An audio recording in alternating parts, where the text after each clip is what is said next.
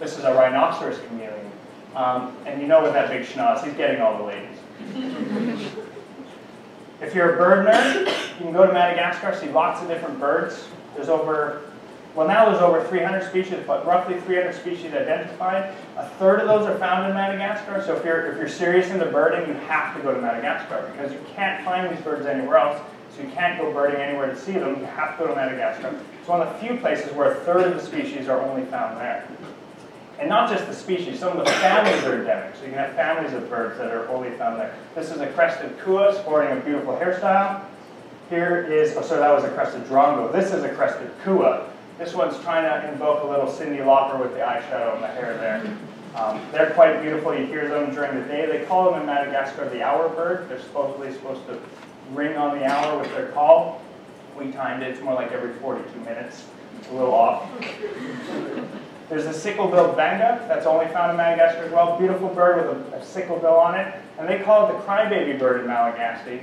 And they do so because it makes a crying sound. Something that goes, wah, wah, which is very obnoxious when you're surrounded by 4 or 5 of them and you're realizing, you know, maybe I shouldn't have kids if the bird's bothering me.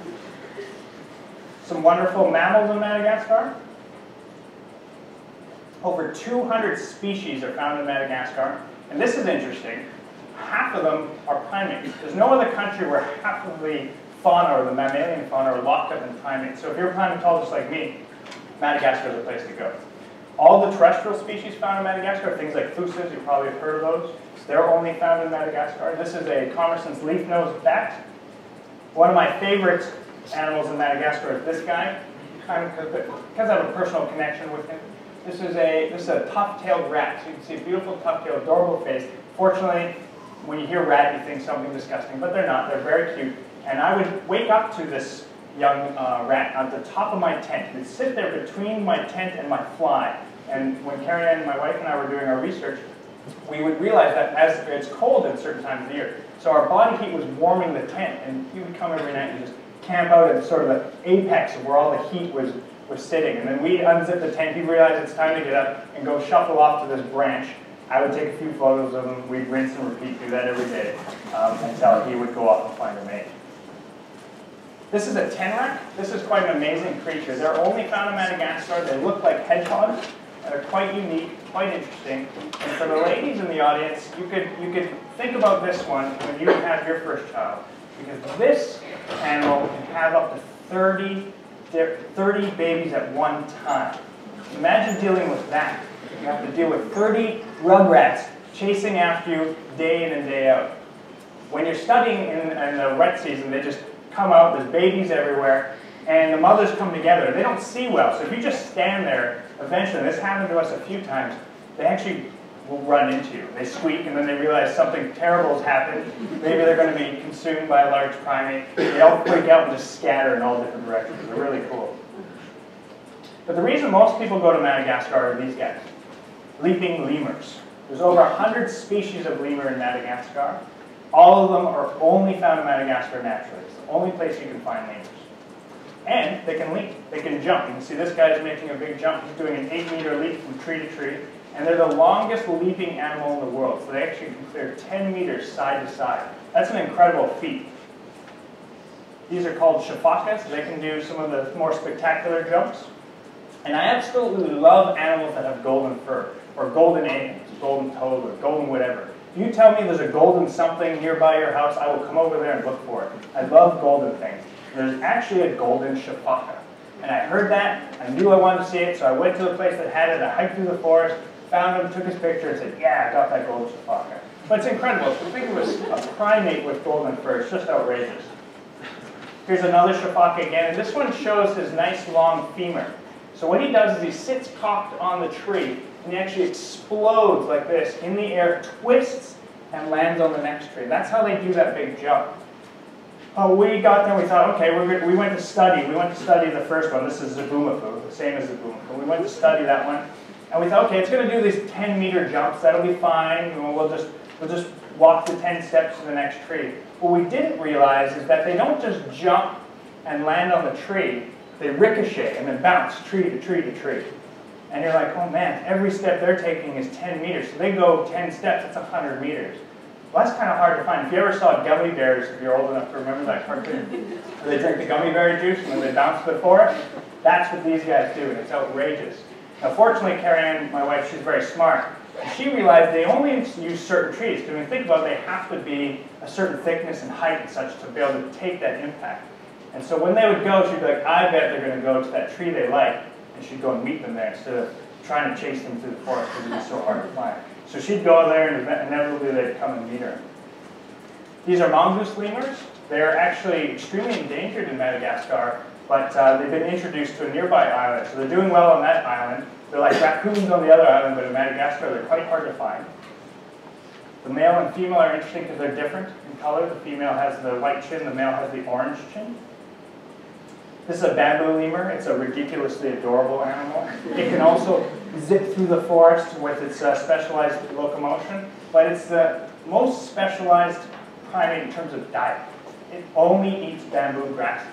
And so it goes from one bamboo to the next, just chomping away to the next bamboo, chomping away, and then it keeps on going. And they're one of the few primates you can actually track because they drop their food and bamboo sort of browns over a determined time. You can tell where they are gone or where they've been. You can actually track them by looking at their food. They're really interesting that way. This is a black and white rough lemur, usually found at very high forests, high up in the canopies. This is a lemur that used to be a pet. It's been taken away from the owners and put into a lemur sanctuary. And he's taking a keen interest in my lens here. And they're obviously very adorable creatures, but make terrible pets. Here's the ringtail lemur. It's much more famous. It's the King Julien off of the cartoon Madagascar. They're smarter than King Julien is made out to be. And they're actually one of the most interesting lemurs and one of the most interesting primates in terms of their vocal repertoire. We have a student here at the U of T, Laura Bolt, that studies their vocal repertoire. And they can make more calls than almost any other primate. They bark, they meow, they chuff. They've invented words to describe the sounds they make. That's how incredible these guys are. Now, of course, there's all sorts of shapes and sizes, so there's even mouse lemurs. So this is a small little mouse lemur. They're the smallest primate in the world, something like 30, 40 grams. That's the size of an egg, just to give an idea. That's the smallest primate. So think about a mouse-sized primate. That means it's a really intelligent animal. So imagine a mouse with a primate's brain. They also love bananas, which is, I guess, sort of typical for our conceptions of primates. And we spent a ridiculous amount of effort trying to make sure they wouldn't eat our bananas. And I think they just laughed at us because they always figured us out. It wasn't like hiding bananas from a rat or a mouse.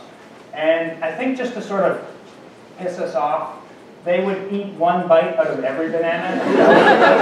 And instead of just eating the one, just because of all the effort we put into it. This is what some refer to as a furry little Yoda. You can see that, I think. This is a leopard lemur, or sportive lemur. They're nocturnal like the mouse lemurs. And they hide in tree holes during the day, just in case a big raptor comes, they can duck into the tree hole afterwards. This is one that's hiding in the tree hole just because he's scared that something's around. In this case, it's not a raptor. It happens to be a jerk with a camera and a flash, which is me. And eventually he'll realize it's me and he'll come back out. But they're fascinating because they'll sit out waiting, kind of sleeping, sort of awake, and then if something comes by, whoop, they get sucked in like a vacuum into their tree and disappear. The largest animal in Madagascar that's native, as far as we know, I guess besides the crocodile, largest mammal, this would be the indri. And this they call babakutu in Malagasy. So that means small child of the forest. And they are quite spectacular in that fact that they can make these massive 10-meter jumps. These are the ones that do the largest jump. But they're the main reason I originally wanted to come to Madagascar in the first place. How many of you have been to Central and South America? How many of you have heard howler monkeys? It's an incredible sound. It's one of the most incredible sounds you can ever hear. It's the loudest primate in the world. And we had the privilege of studying howler monkeys for about 3 years in Belize.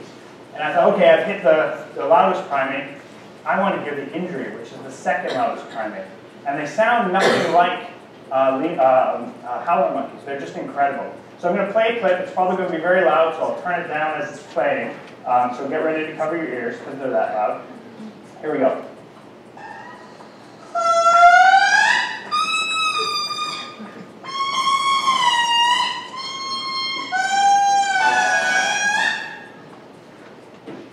So it's outrageous. It's like someone threw a trumpet into a primate's throat.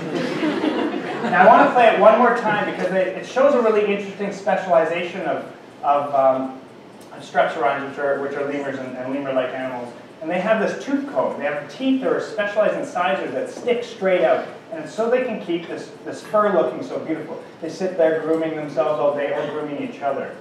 And if you look, when the one's calling, it opens its bottom lip and you'll see the tooth comb sticking out. Let's take another look. Right here.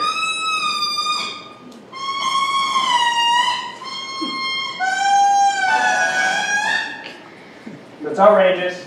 Every time I go to Madagascar, I go straight to this place, or at the end of my project, I go straight to this place, because it's a place you can almost always guarantee to see them. And so far, knock on wood, 90% of the time I've heard them. And I've been hoping, because they get quite close to you, that one day, this is high on my bucket list, they use that tooth comb on me. So let's talk a little bit about what I do. So we've left why Madagascar is so amazing, so you can understand why I would want to go to Madagascar. It's just too incredible. Who wouldn't want to go to Madagascar? I think now you're all convinced you want to go to Madagascar. So I go there and I conduct research, and I study the biogeographic patterns affecting species richness and occurrence in fragmented landscapes. So the translation of that is that I go to where two fragmented forests, those chunks of forest I showed you before, and I look for where lemurs are, how many are there, and why. Why are they still there, or why are they not there? That's what I do.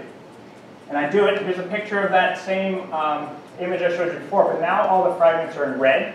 So these are different chunks of forest that were once connected to this green part here, which is the continuous forest, but it's now separated. So that affects species. So this area is about the size of a third of Manhattan. There's roughly 42 habitat fragments, as small as 0.23 hectares and as large as 117 hectares. Even the large ones are small by most standards, but the smallest one is half the size of this room, just to give you an idea. And so that's the one that I've pointed to here. I'm going to show you a picture of that. In this landscape, we expect 8 species. In the continuous forest is where there's 8 species, so we expect there to be 8 species there, or at least we would hope. And here's that tiny little fragment. And when I first got to this landscape, I thought, geez, there's not going to be any lemurs here. I have picked the wrong place to do research.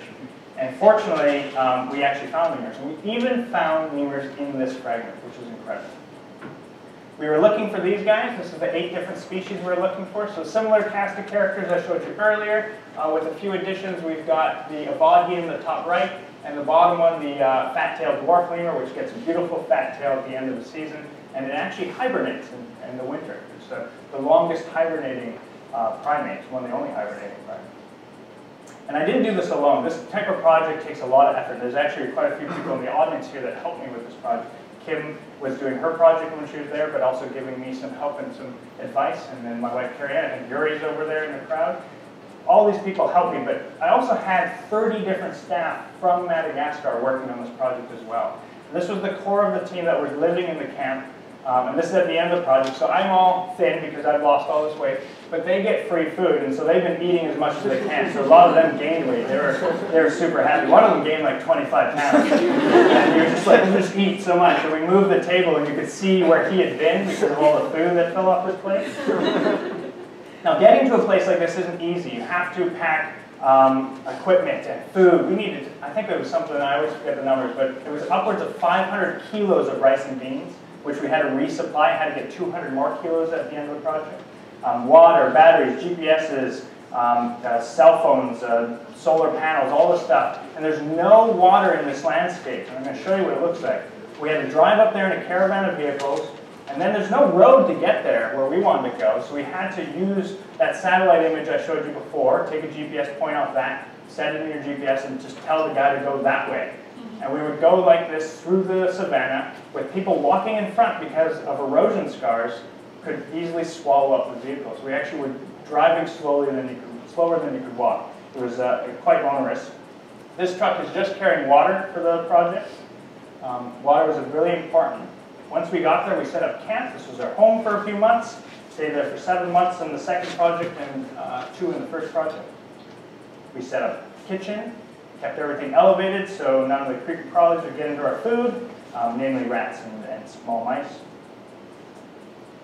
And then we eat breakfast in the morning, get up at sunrise, go look for some lemurs. Here I am eating some sort of mixture of rice, which is what you eat when you're doing research in Madagascar 3 times a day. Rice something in the morning, rice something in the afternoon, rice something for dinner, and some sort of rice dessert drink for after dinner. Which I said, if they feed me that one more time, they're getting fired. Because I'm not drinking rice for dessert, I said. Not so, I can't go that far.